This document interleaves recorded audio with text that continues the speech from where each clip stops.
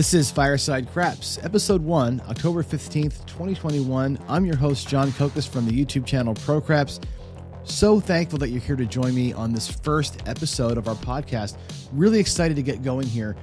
Podcast is going to be a little different than the YouTube channel, I can tell you that. The YouTube channel obviously is more based on strategy and teaching and that sort of thing.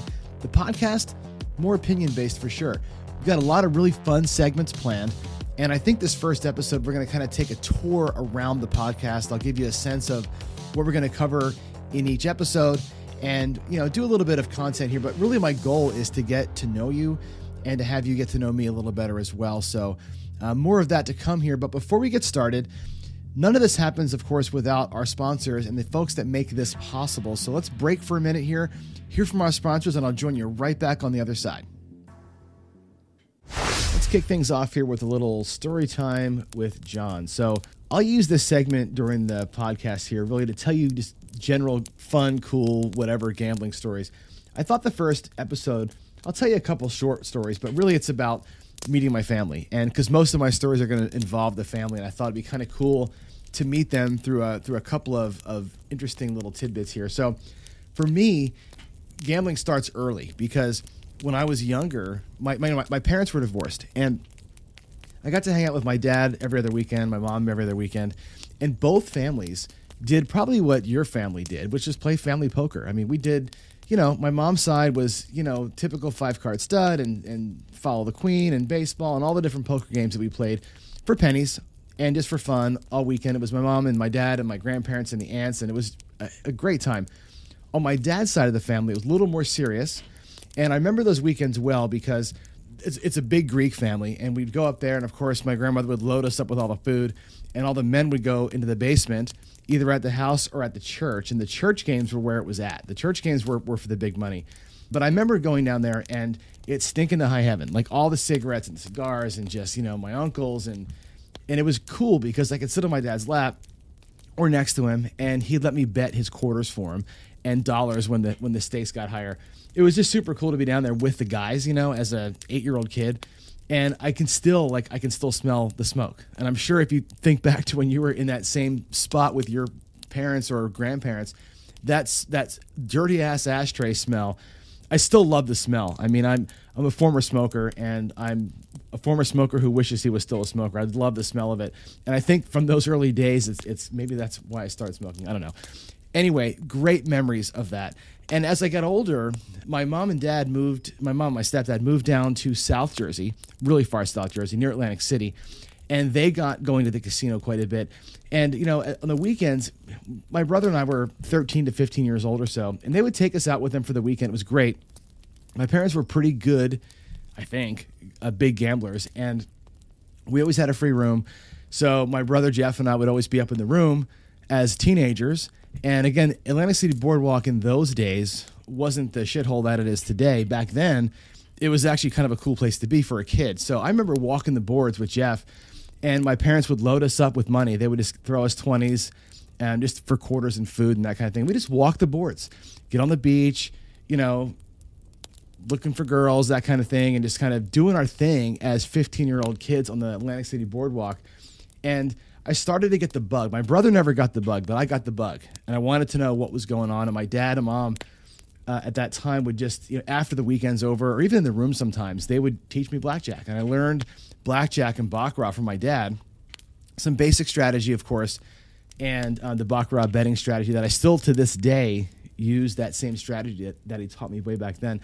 But I remember almost every weekend being at the casino with them as a young kid and seeing all the shows. Like, we saw everybody. I mean, Wayne Newton and Count Basie and just like, you name it, whoever came in Atlantic City in the 80s, we were seeing them. It was awesome. Good memories now. Back when I was a kid, it wasn't my kind of music, of course, but it was just, now I can look back and go, wow, I saw Count Basie in the second row. I saw Rich Little. It was just pretty cool stuff. Anyway, learning blackjack and baccarat was a cool thing. My dad bought the John Patrick VHS collection and had me watch those things, kind of prepping me for when I was going to be 21. And I watched them all, and I just committed all that stuff to memory. I still, to this day, channel John Patrick in the way that I do everything. But I remember turning 21, going to the casino, and trying all the games. Like I brought, my birthday money with me, and I went and tried every game for $100 just to and I lost my ass. But it was cool just to get out there and sort of try it for real at a casino and kind of break that fear of like that, you know what I mean? That first fear that you get at the first time at a table. And I broke that at a young age. It was kind of cool to get out there and do that. But fast forward a little bit, I wasn't the luckiest player. I always had to work for it. I'm glad I watched the Patrick videos because without him, I never would know what the hell I'm doing. He taught me more than my dad could. My dad and mom taught me feel. When I played blackjack with them live, my mom is actually the nightmare person that yells at people when they get stuff wrong. That's mom. And she and my dad would actually play first base and last base on the blackjack table. He'd be in the front, she'd be in the back, and he'd make the initial bet. She would track everybody's move, and even if you screwed up across the thing, she would know who screwed up, what card should have been pulled, and she would either stand or hit, and hit multiple times, even if she wasn't supposed to, from basic strategy to keep the shoe right. Because she knew that if you were supposed to hit and you didn't, and this guy hit twice and he shouldn't have, that the shoe was off by one, and she would make the right move and kind of keep things standard. Just an amazing head for the game, and the two of them did really, really, and I watched them for hours, and I learned a lot from that. And I still to this day think when I go to tables just about that. I mean, I still can remember just the theory behind keeping the shoe legitimate in blackjack, keeping the shoe kind of straight. And in craps, I look at things the same way. I'm always making that move 3 moves ahead, and I'm looking. The way I do strategies is kind of based on that blackjack day, the blackjack days where I was really kind of trying to channel my mom and think ahead. What needs to happen, what should have happened, and how can we fix it if it goes south? And that's the way that I still play craps. But anyway, I moved out to Washington. Long story short, I moved to Washington. I'll tell you why some other day. But I met my wife, my future wife, and we ended up getting married and moving back to New Jersey. And this is going to be in like 1993, 4-ish. I was probably 23, 24. And my wife also, like everybody else, huge family poker player, and just the whole family was all about poker every weekend. And every time I would hang out with her and her family, we played games or poker or something. And it was just kind of the social aspect of that family. It was really cool. Good way for me to kind of meld right into them, and it fit pretty well. Well, we go back to Jersey after we got married, and we introduced Kathy to the world of the casino, and I always knew she was lucky from the family poker game. She always did really good. I didn't realize how lucky she was until we got to the casinos, and she has this way about her where she hits, man. She hits all the time. She's really a lucky player. It's really cool to watch. And, she'll hit one big one, and then she'll kind of grind through, and maybe she'll burn it, but she always seems to grab one, and she just gravitated towards, I know you know what I'm talking about, the old school kind of video poker, the Jacks or Better poker machine. She loves those things. My dad and mom got her into playing that, and they theorized, and my mom and dad had kind of switched off of blackjack by this time, and they were doing a lot more video poker and other things, and she just fell in love with it, and she's so lucky. And it was cool because on the weekends, when we first moved back to Jersey, we were pretty poor. We just got married. And we would spend the weekends visiting my parents and going to AC and doing the thing. And, I spent probably 2 years every weekend in AC. And the thing is, my wife, because she plays video poker, and my parents played video poker, they could play for freaking hours. I mean, like 6-7 hours they could play. And I don't like slot machines. I do not like a computer telling me if I win or not. So I like to have some measure of control. So, blackjack, roulette, whatever. I played all these games, but, you can't play roulette for 8 hours. You can't play blackjack for 8 hours. Eventually, the game gets you. There's a house edge, and it gets you. I learned how to play craps because I figured out early, especially from watching Patrick, how to grind. I learned how to grind early because I needed strategies that would let me last for 6, 7, 8 hours while they were all playing their slots, waiting for dinner, basically. So a lot of my grinder strategies that I show on my YouTube channel are based on some of those days, right? They weren't designed to make me a ton of money. It was designed to make me last and enjoy my night while they were enjoying theirs. So I used to play craps alone while the 3 of them would go play slots. And that's how I got to that's how I kind of derived my strategies from. Anyway, Kathy ridiculously lucky. We went to, I'm going to fast forward you a little bit. We went to Vegas one year for her birthday. I think it was her birthday. Maybe it was, I think it was her birthday. And this is back in probably '05 or so, roughly around there. My son was 6 or 7 years old. He's 23 now, so this is going back a few years. And we were in Vegas. We were staying at Harrah's. She was playing at the Casino Royale, which I love that casino. Too bad they don't have craps there anymore. It's unfortunate. But she's playing at the Royale. I'm down the strip. I think I was maybe at Mandalay Bay or New York. Or I was down a ways away. And she's doing her thing, and I'm doing my thing over here. And I get this text. And you got to remember, in those days, the phones were flip phones, right? Those of you who are old enough to remember, the flip phone was crap, right? The little screen was like a little tiny square. It was not very clear. And you had a text with the numbers. Remember that? So anyway, I get this text that says, "Get over here, I need help." And I'm like, "Oh shit, okay." Yeah. I'm like, "Are you okay?" And she's like, "Yes." And she sends me a picture. And the picture, you could barely see it. But I could tell that it was a slot machine picture. I'm like, "Oh, she must have won." I'm like, "How much did you win?" She says, "Enough." And I'm like, "Okay." So I cash out. I get to the cab, and I'm driving down with the cab. There was no Uber then. There was no train then. Hit the cab, ripping it down to the Royale, and I get another text from her that says, "Hurry the hell up." And I'm like, "I'm trying," and she sends me the picture of the slot machine, right? So, I finally get there. It takes, whatever it takes to get there, and I roll into the place, and she's sitting there at the end of this row of poker machines, and lights are going off, and there's like 3 people standing around her. Well, come to find out, she's got inside of the machine she's playing that she won on and the one next to it both have those little, like, whatever they're called, those like plastic things that they put into the coin slot so you couldn't play it again. While she was waiting for the hand pay on the first one, the first $4,000, she put $100 in the machine next to it just to burn time and hit that one for another freaking $4,000. So she's sitting there getting paid $8K from the Casino Royale. They got the whole place basically shut down. It's a whole thing because 2 machines side by side within 5 minutes of each other hit for the same, 5 deuces. And here comes old John, running in there. And I'm like, "What are we doing?" And so they, of course, after all said and done, they hand pay us. We put the money in her purse. We zip her purse up. I put the purse on around my neck, so I'm carrying it. I got both hands wrapped around it. And this is our first time in Vegas. And I'm walking up the strip with a pocketbook, essentially, getting, into our hotel room. And we're up there giggling like school kids. I'm like, "Oh my God, we just hit the lottery." Again, brand new married couple here, right? We won a little bit of money, but never nothing like that.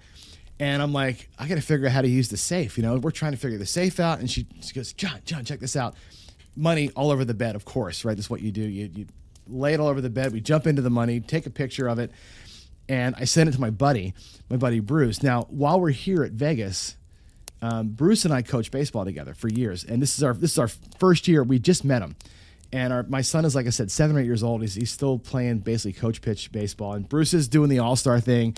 He and I coached the team, but I was in Vegas and he was picking the team. Anyway, he's picking the team. We're writing back and forth. How's it going? Whatever. I sent him a picture of the bed, and again, it's a cell phone, flip phone, crappy ass picture of me and her on the bed with all this money. He says, "Dude, what is that?" And I'm like, "That's tuition for this year." Our kids went to a private school, and we just basically in one night paid for the whole year, which was fantastic. It was really pretty cool. Funny story. And that was again, early in our marriage. Like I said, Zach was probably 7 years old, and we had won a little bit like that in AC a few times, but never 8K in 10 minutes like that. So anyway, this past year we were at a couple of other ones for you. We were for our anniversary, and I've told this story before on the YouTube channel on the Karma and Craps episode. You should watch that. We go out for anniversary, and this is our 27th anniversary this year, and we're playing, and we walk into our local casino. We both get a shot. We do a happy anniversary, and then we just kind of go our separate ways like we do. I'm off to the craps table. She goes and hunts down the poker machine, of course. I'm at the craps table for maybe 5 minutes.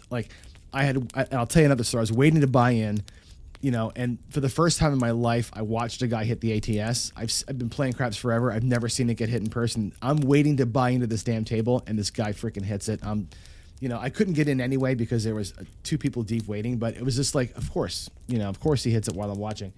Anyway, I finally get to the table. Maybe about 15 minutes have gone by when two people get up after he sevens out and they all cashed out and buggied. I hit the table, buy in, maybe a person shoots it, and here comes a text from Kathy. Happy anniversary to me, and again, picture of the screen, $750, right? Just, we're in the casino like 20 minutes, maybe a half an hour at best. So I'm like, great. And I'm like, I need a few minutes. So I played for probably an hour or so. The story of my night is actually a really good one. You watch that YouTube episode to hear the whole thing. But long story short, it was a great night for me at the craps table. We go off to dinner, and it was just, again, typical Kathy. Walk in the casino, 6 minutes later, she wins. And even a month ago, we went to Phoenix to visit my friend Bruce, the baseball coach. And we're down there, and just, on a whim, just, hey, let's go visit Bruce for a weekend kind of thing. And as of the taping of this episode, it's October 13th, 2021. Arizona has just now gotten craps approved. So I'm like, hey, we guys should go check the craps tables out and see if they've got them running yet. And so one night that we're down there, we all pile into the car and go to the casino. Well, there's a roll to win table, which I really am dying to play. And it was still being built. So it wasn't actually on yet, but all the parts were there. And there was no live craps yet. So we, Bruce and I kind of do a little tour, and Kat's with us, and we go back out to the back of the casino. There's a little roll to win section. So we're playing roll to win stadium craps for a few minutes, and Kat was like, well, I'm going to go try and find the bathroom. Now, we had just eaten dinner downstairs. Good food, by the way. Ate dinner. She's like, I'm going to go find me a bathroom. And I'm like, cool, we'll see you later, and whatever. And I'm teaching Bruce how the iron cross. I'm playing like a $1 iron cross, like, $2 on the 5, 6, and 8, and $1 in the field, just to try and burn some time on this little bubble craps machine. I think the thing rolled twice. Here comes a text. Just popped $1,000, right? She's another picture of a screen. She won $1,000. And I write back, like, did you even get to the bathroom? She's like, no, I saw the bank of machines on the way, and I just sat down and threw some money in, and 4 or 5 spins later, she hits for $1,000. So that's, again, typical Kathy. Love playing with her because she's a ton of fun. B, she's wickedly lucky, and I'm not. I'm a worker, man. You watch me play here at home on the channel, and I work, man. My strategies are made to work. I'm not a home run hitter. She definitely is a home run hitter. My son got the bug from us, and he's just as lucky as she is. After he graduated college, and he moved to a town in Oregon. We went down to visit him, and he and I went to the casino to play craps. And again, I'm waiting to get on the table. We had this little tiny table there, and first spot opens up. I was like, go ahead and take it, Zach. And he jumps on. Table's full, so I wait to get on the table. And I'm waiting, and this person is rolling. And for whatever reason, in mid-roll, the guy next to the stick colors up and leaves, which you don't see that very often. Like, great. So I walk up to the table, I have my money out, but I'm not going to be that guy, right? We all know the etiquette. You're not going to buy in mid-roll. So I wait. And I wait, and I wait. I'm standing there like an idiot with my money in my hand, and this guy goes off for like freaking 40 rolls, right? 40, whatever he rolls. Zach's playing the iron cross. He starts out at table minimum. He's using his field to press his place bets. He's pressing the place bets with themselves. He's doing all the thing. Before you know it, this guy sevens out like an hour and a half later, whatever it was. Zach's got like $750. I haven't even bought in yet, right? And he's tickled as a pig and shit. He's loving life.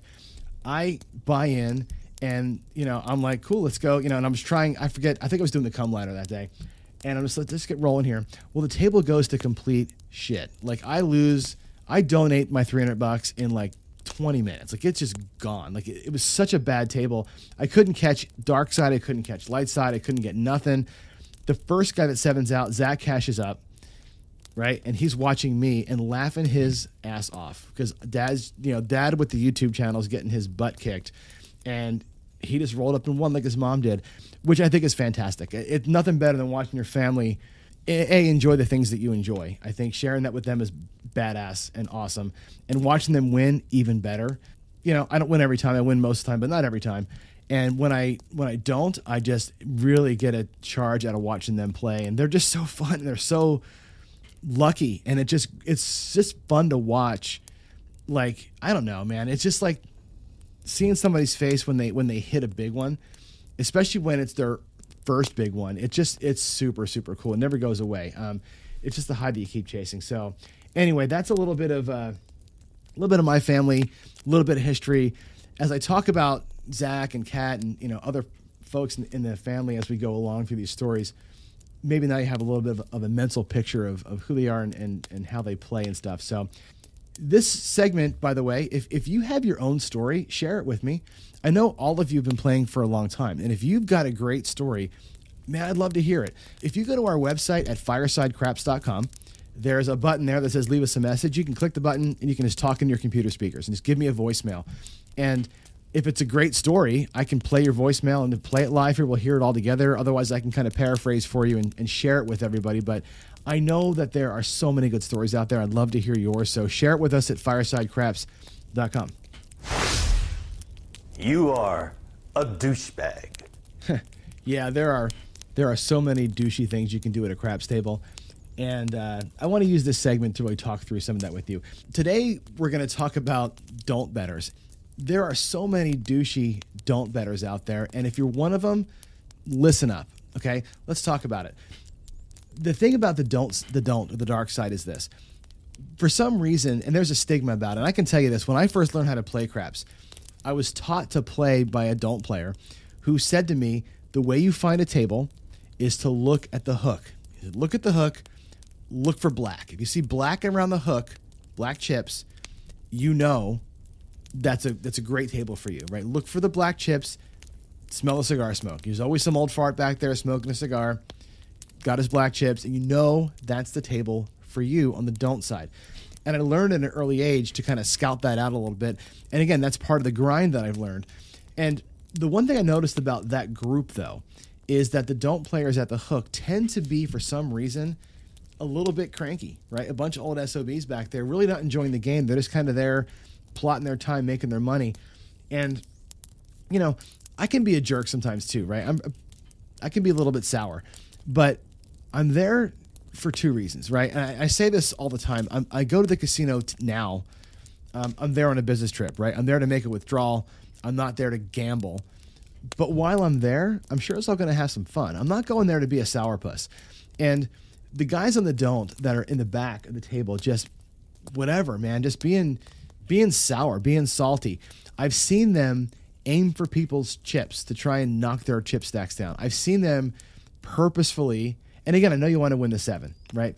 But I've seen them do things that cause 7s and over celebrating the win. Now, you're allowed to celebrate. There's no reason, I'll never tell you not to celebrate a win, right? It's cool when you win. But kind of forcing it and rubbing somebody's face in it when the casino takes their money. And remember, the 7 wins like one person at the table money, and it takes 15 people's money away. We're all playing this game for the same reason. And I look at it like it ain't poker, right? This ain't a poker game where I'm trying to take your money. We're all trying to take casino money. So to me, like, if anybody's taking their money, we should all be happy about that. So if I'm on the don't and somebody hits a point or somebody's ripping, I don't care. If they roll 35 rolls and I'm on the don't pass, cool. I hope everybody wins a bunch of money. That's amazing. Take their money. And when it's 7 comes, it's my turn. And I think we should look at it that way. But being one of those salty-ass don't players that's either A, over-celebrating, or B, trying to take people's money or cause them to lose and then rubbing it in their face, which I see all too often, don't be that guy. Don't be a dickhead. Just play your game and do your thing. And again, craps is this amazing game, right? It's a social game. Why would you go to a table and just crinkle up into a folded up little ball and just be a sourpuss all night? Have fun. Most of the time, when you play the don't purely, you're looking for the spot at the hook because you're going to play the don't come and everything. And frankly, you're trying to get out of people's way who are doing the other thing. That dealer back there, why not chat him up? Why not chat up the person next to you? The don't player is doing no work, right? Everybody else is figuring out their presses and they're working hard on their inside bets and whatever else. As a don't player, you're pretty much got your bet set. You're sitting there waiting for that 7. You're the ideal person to help out the new person that showed up that's a little bit drunk, got their girlfriend, and teach them how to play. You're the perfect person to do that, to explain the game while there's a bunch of craziness going on. You're not part of the crazy. Be an ambassador. Grow the game.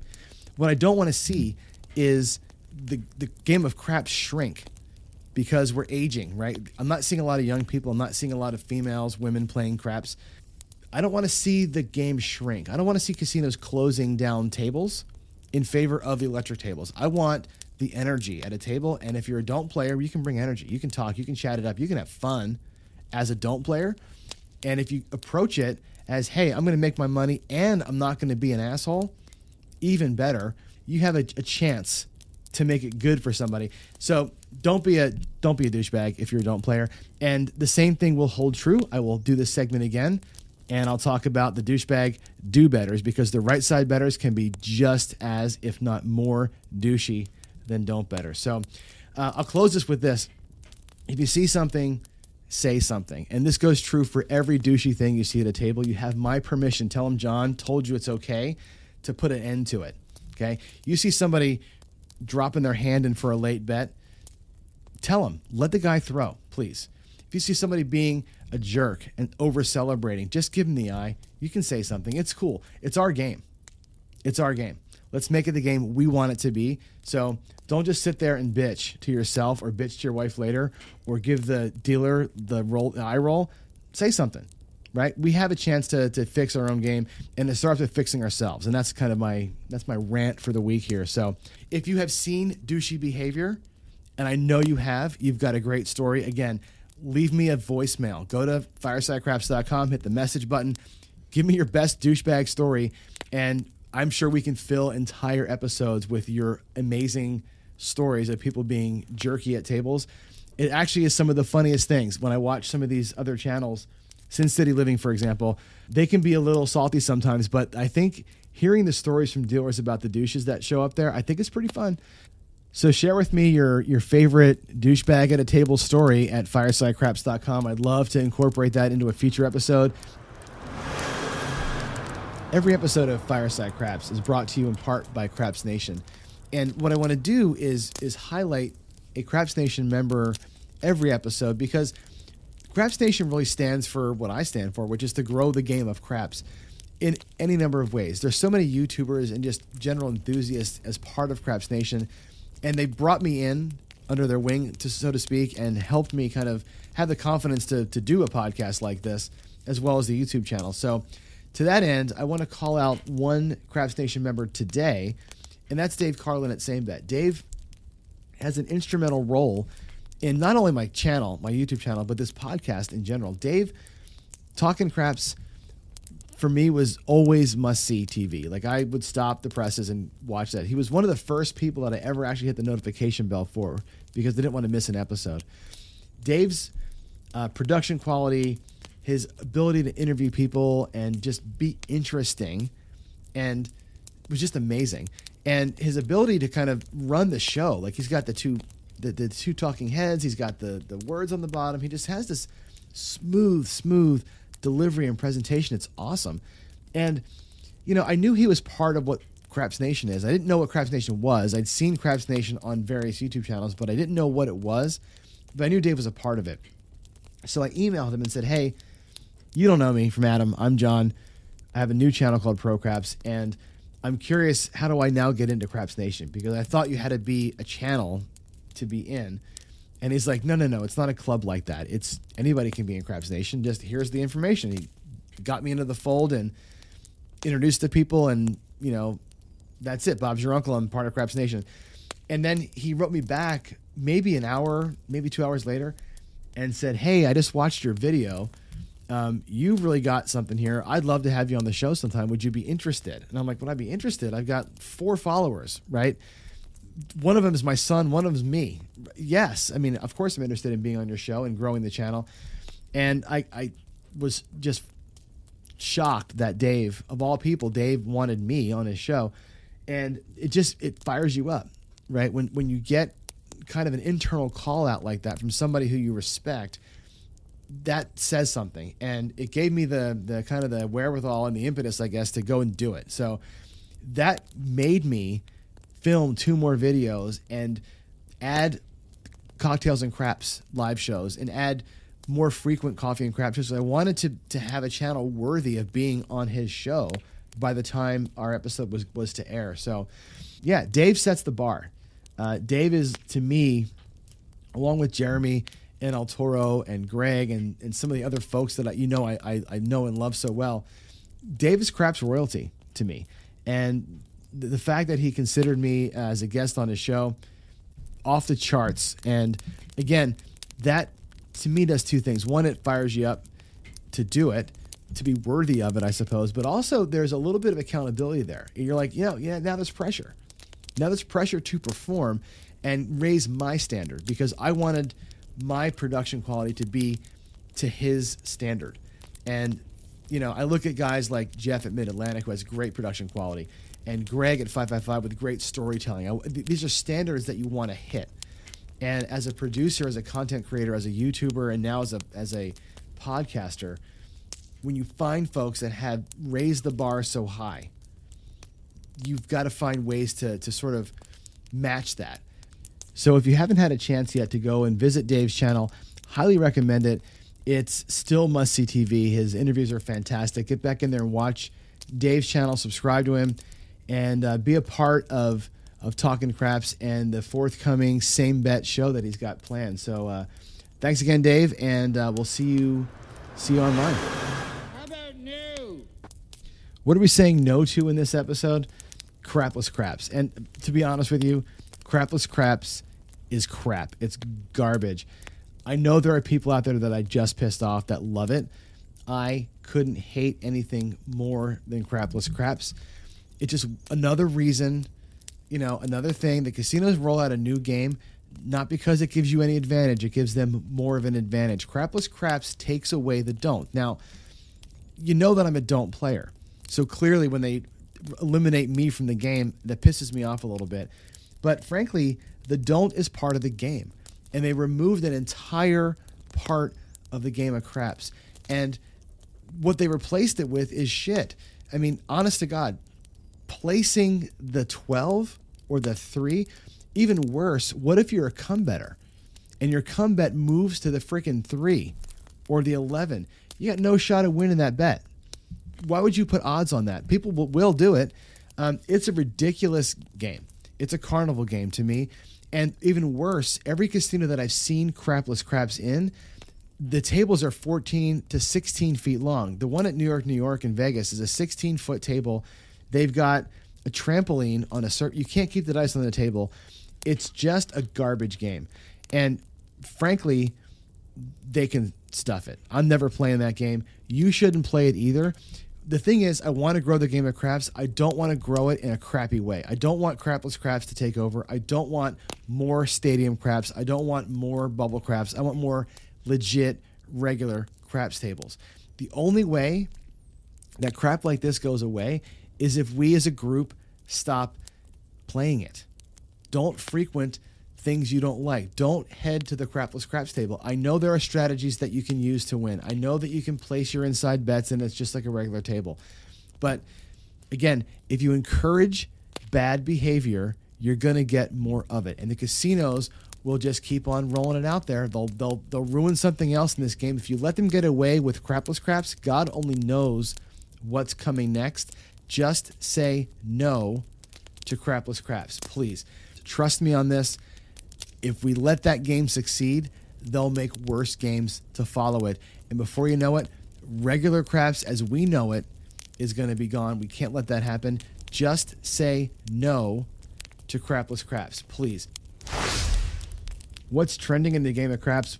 I think $25 tables are trending, and that's where I think we're headed.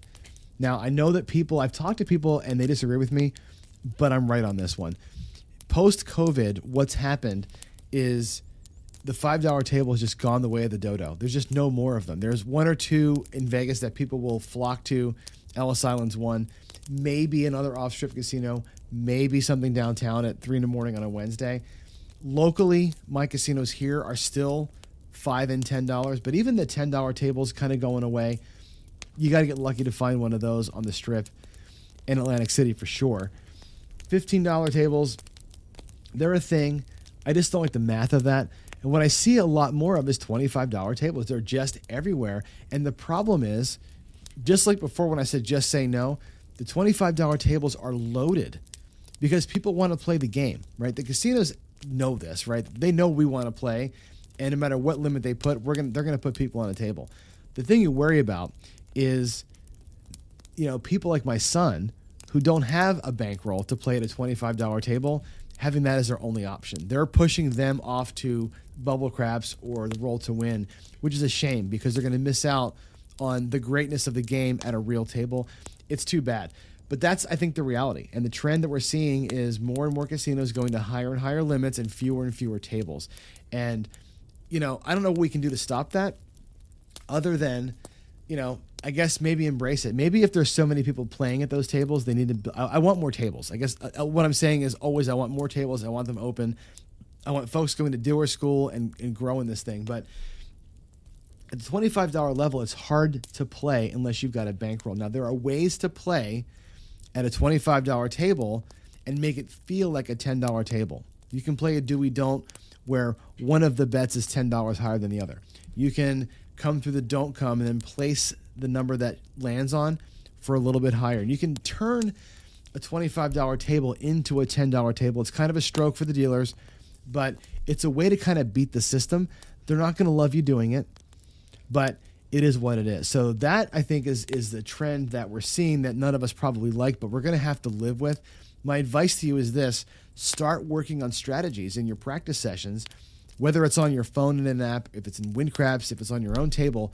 Work on $25 strategies. If you don't have the bankroll, work on ways to turn $25 strategies into $10 strategies with some basic hedging, or just work a little bit more on, flat don't betting or flat pass line betting or some other mixture of bets that let you survive at that level of minimum.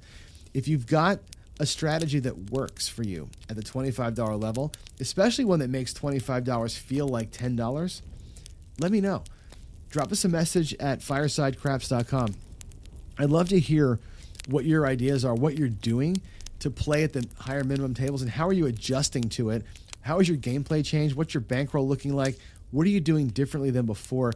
Leave us a message. I'd love to incorporate that into not only the podcast here, but also on the YouTube channel, and roll out some strategies at that higher level that we all can kind of absorb into our regular normal bankroll. So anyway, that's what's trending in craps.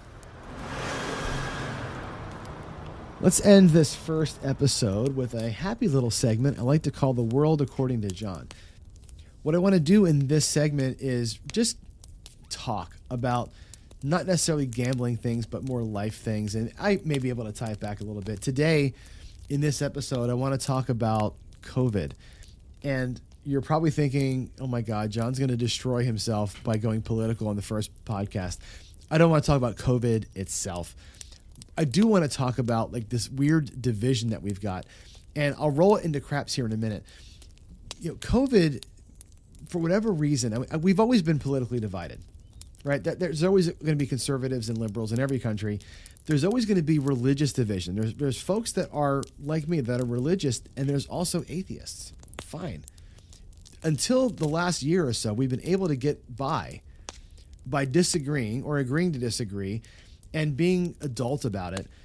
COVID has thrown all that out the window, and we've turned into a bunch of assholes, frankly.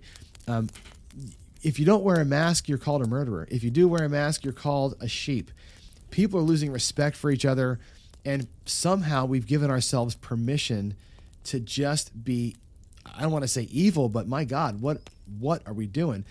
And it comes back to the craps table a little bit. And, the right side versus the don't side. Okay, whatever. It's even worse when you talk about the dice controllers. There's dice controllers, and there's people who don't think it's possible. Great. You don't think it's possible. But the level of anger and bile that I see in the chat rooms and in my comments on the YouTube channel is off the charts. I don't get it. It's like COVID has given us, like I said, permission to treat each other like subhumans, like garbage. And we're doing that here too. And it's like, I don't understand why we're so divided, but I can tell you this, there's no place for it in the world. There sure is not any place for it at the craps table. You can't solve world hunger in 8 minutes, but you can treat one person like the person they deserve to be treated. Everybody at the table with you is somebody's mom, somebody's dad, somebody's kid, somebody's husband, somebody's wife. They're humans that deserve respect. And I am too, and so are the people who are either teaching dice control or the folks that don't care about dice control or think it's impossible. You have a chance to treat somebody else like a human and not like a piece of garbage. And I'm seeing way too much of that. It's frankly a little bit gross to me when I see that, and it's just a dirty feeling. I think we're better than that. I think as craps players and as gamblers, yeah, we're in our little bubble, but even in that bubble, you can make a small difference. And I think my message here and what I want to close with is just that. Treat people with respect. Start eliminating the division. Find reasons to talk, to debate, to agree to disagree, to hash it out without this, hard line. Everything is not black and white. Everything is not binary. We can find ways to make it work. You just got to put the work in to make it work. And that's what I want to leave you with today. Put in the work to make things work, and let's start improving the discourse. We can do it together. And that's about all I've got to say on the topic. I think, like I said, I think we're better. I think we're better, and we can be better. And I hope that you'll join me in being better. Well, that wraps up our first episode of Fireside Craps. I really appreciate your time. Thanks for downloading the episode and hanging out with us for the last hour or so. It's really a big deal. I'd love to see you at our website, firesidecraps.com. Leave me a message. Any feedback you've got about the episode, your great gambling stories, your $25 table strategies, ideas for the show, whatever it is, the microphone is yours. I'd love to have you there. Also hope to see you out at our YouTube channel. It's Pro Craps, and maybe we'll see you out there at the tables. This is John. Thanks again for listening. We'll see you on the next episode.